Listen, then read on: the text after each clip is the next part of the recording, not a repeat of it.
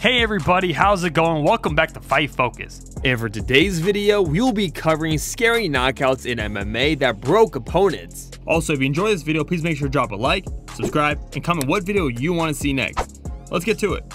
We have watched many knockouts flatten a fighter. Some fighters are even hella disoriented after, but how about the knockouts that literally have opponents fold or bend as if they're broken? It's a rare sight to see, but has happened on some of the world's biggest stages. For this video, we have compiled a list of instances where MMA fighters got hit with something insanely powerful where it caused their whole body to bend or fold over right when they got hit. Number 12, Beybulat Asayev.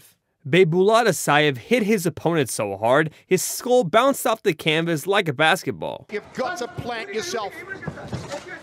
You've got to stay on the inside. That's why. Forget about it. Asayev's brutal knockout took place at the One Championship Unbreakable 2 event in Singapore. The contest only lasted 82 seconds as Asayev hit his opponent with the right hand so powerful and knocked the spit out of his opponent's mouth and sent him crashing to the floor in an awkward fashion. Kechoyevich fell so hard that when he face-planted the deck, his head ricocheted off the ground and back into the air. He was out cold. Number 11, Colin Reuter. Got no words for this one.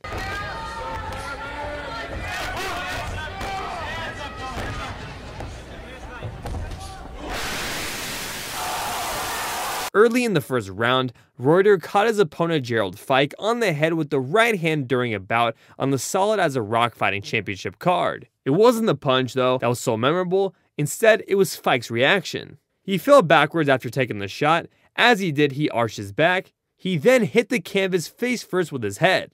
His feet were firmly on the ground, but his legs, butt, and back were off the mat. Number 10, Lyoto Machida. On to one of the scarier knockouts.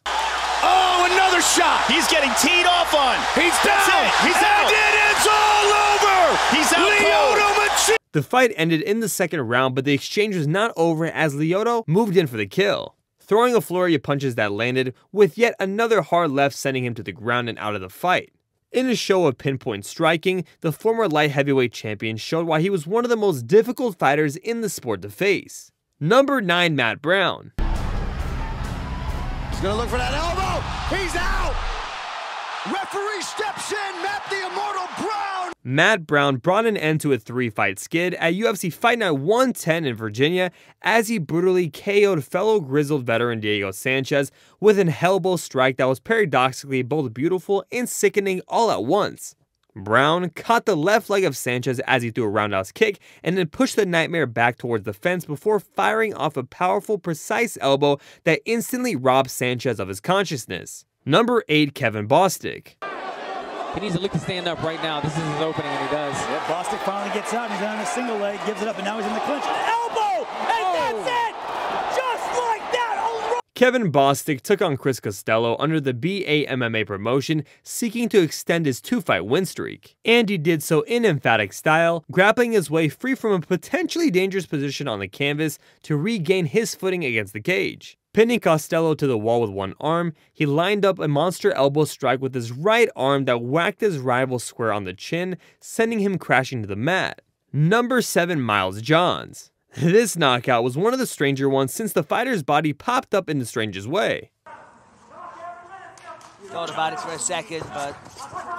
Oh, big right, that's it! Wow! One and done! Now TV Dad controlled the pace of the fight and landed several big right hands in the third round. Regardless, it was Johns who was slicker with his jabs and slowed down Quicksand with his precise striking. Johns was able to capitalize on an advancing Natividad, who was just looking to finish the fight in his favor. Needless to say, he paid a heavy price for it and succumbed to a brutal right uppercut which dropped him to the canvas. Number 6, Rose Namajunas. Weili has landed several of those inside low kicks.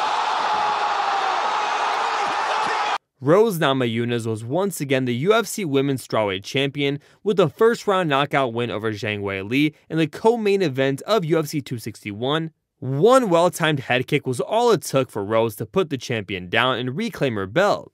Zhang was left stunned by what happened, arguing to the ref about the finish despite wobbling on her feet even after the fight. After the kick would land on Weili's face, the kick seemed to lift her off her feet just as her legs would fold back. Number 5, Ongla Song.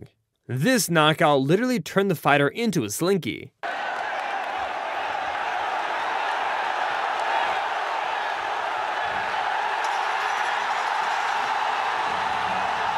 Exhausted but spurned on by the raucous crowd, Aung San found a home for his hands until Hasegawa could no longer take the punishment. As the Japanese martial artist wobbled around the one circle, Aung San finally was able to connect with a show-stopping right uppercut that planted his most formidable challenge to date face down on the canvas. Number 4, Ilias Khamzat. Он проиграл, а со вторым получилась жесткая рубка и личное попадание, друзья. Ilias Khamzat. In his matchup against Dmitry Gavrilov, Ilias hit his opponent so freaking hard that it had Dmitry stuck to the floor with his legs buckled. It all started when the fighter got his opponent near the cage and landed a straight right that landed right on the side of Dmitry's head. Even the sound the strike was able to make was insane. After he would drop, Ilias would land one more punch for good measure till the referee would come in and break up the fight. Number 3, Kevin Holland. This knockout had Souza slump backwards. Kevin Holland's almost screaming. Huge right hand! Souza's out!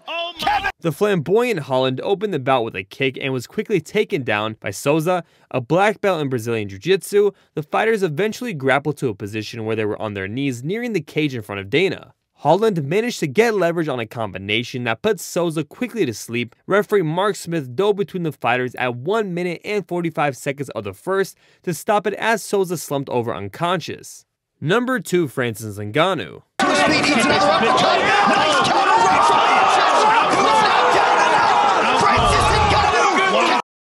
By the end of the night, he turned in a masterpiece, knocking out Stipe Miocic with a brutal series of strikes that left Miocic unconscious and Ngannou as UFC heavyweight champion. The Cameroonian fighter had his opponent on the ropes in the second round before unleashing a devastating left hand that finished the fight. It was one of the most brutal knockouts of the year so far, and it was even more terrifying in slow motion.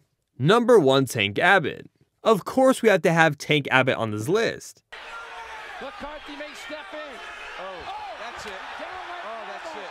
A knockout. Oh my. Off the fence. It literally looked like Abbott had just killed his opponent with a single punch when he landed a thunderous right hook, and Nelmark ragdolled to the ground with his legs tucked underneath him and his head leaning off to the side at an alarming angle against the cage. Referee Big John McCarthy quickly rearranged Nelmark's apparently lifeless body out on the mat as people in the crowd yelled he's dead. But thankfully that wasn't the case. And that right there concludes this video. If you made it this far, please let us know how we did in the comments below. Alright MMA fans, thank you so much for sticking around to the end of this video. If you enjoyed this video, please give it a like, make sure to hit the notification bell, and don't forget to subscribe if you're new. Also, don't forget to comment below what video you want to see next.